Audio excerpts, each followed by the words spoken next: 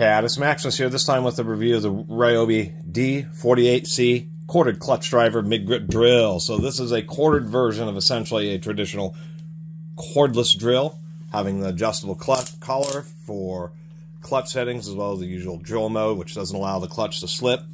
Pretty cheesy chuck, but it was a pretty cheap drill. Nonetheless, Ryobi, because of the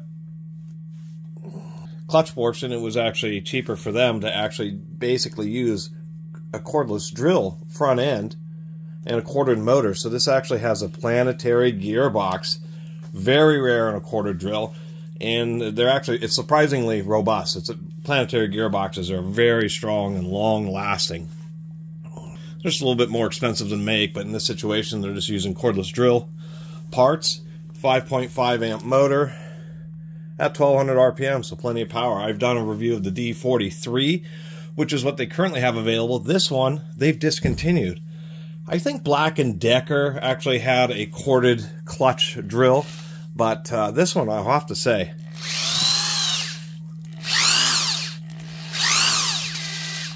really nice sounding gearbox. Pretty well balanced. Plenty of overmolding, 9 screws to hold it together. You may remember I have actually reviewed the D47C, so exactly 2 generations, probably 20 years they were making this thing. This had a die-cast aluminum gearbox, same thing, cordless drill front end, and so the motor runs right down through the center line of the chuck, which is kind of interesting. And you actually have kind of just a little bit more rounded of a drill because the gears are in a circular type of gearbox, planetary, versus spur gears where you have an input that comes in, then you have to have another gear offset to the side, and then another connection to the spindle. Everything's in line. They did make some changes. The biggest changes, once again, 5.5 amps at 1200 RPM versus 4.5 amps, so they give you a little bit more power. They both have little vents up in the front to help give some cooling for the gearbox. But one thing they did here,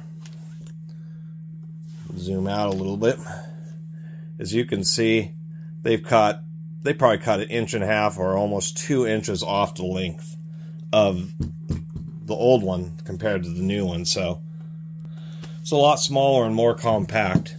One thing I'll give credit for is the slightly longer gearbox gives longer spacing between the two bearings that hold the spindle straight, and being a die-cast metal gearbox, the bearings are held tight. So that was one thing I gave credit for on this D47, is the cast aluminum gearbox and actual ball bearing spindle, surprisingly enough. But the metal gearbox really keeps it tight. And I mean, this is a really nice tight spindle on this drill. It's actually, and that's what Ryobi sells these for. I mean, the description on the website is homeowners drills. Oh, come on. You know, drilling holes. Imagine that. Hanging pictures and mirrors and shelves. It's just a homeowner's drill, but they're actually surprisingly decent. When this was on sale, at least the last price Ryobi had, it's been discontinued. They don't make any more of these clutch drills, but 40 bucks. What's really sad is I've reviewed this, the D43.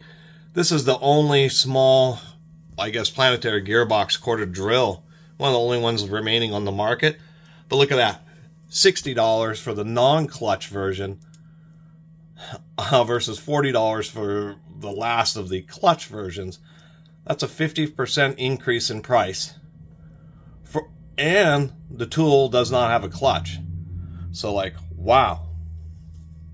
Really going downhill here at Ryobi, especially on the price competitiveness.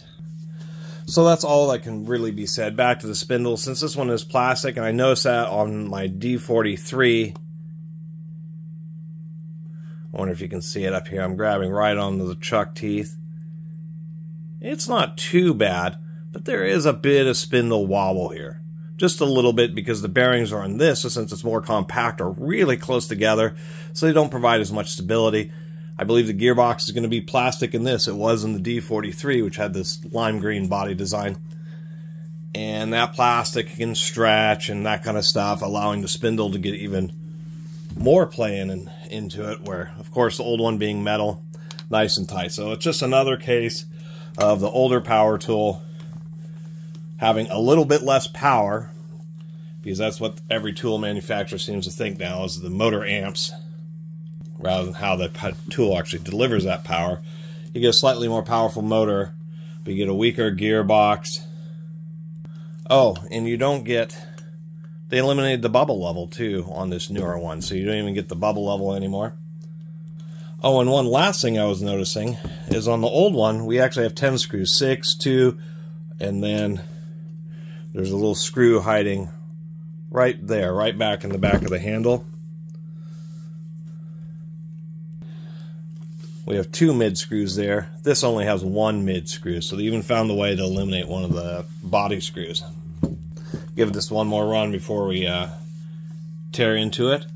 But for homeowners, these were pretty competitive because they were just a lot cheaper than any battery-operated drill. You don't have to worry about batteries.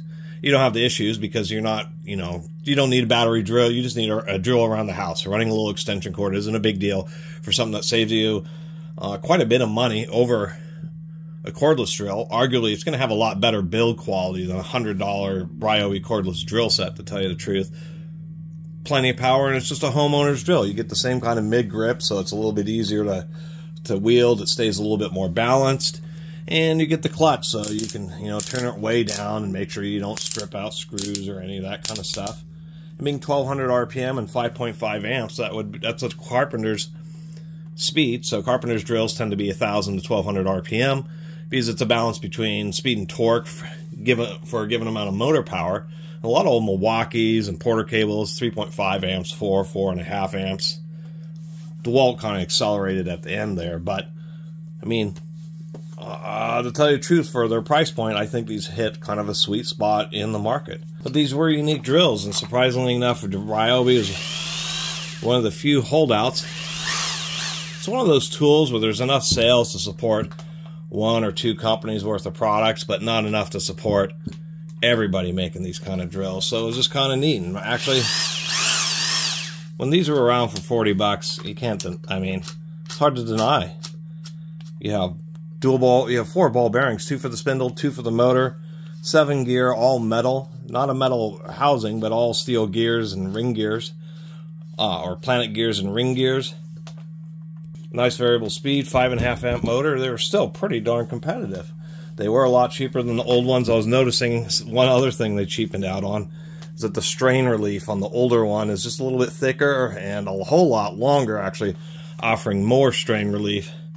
They shortened it up and are using less material. So they did cheapen over their old school one, but it is more compact and does have a lot of power. And for its intended market, just kind of the homeowner, where they don't really want a cordless drill just because they want something that can sit around in the garage for the next 10 years, 20 years, and just do whatever few drilling things that they need to do.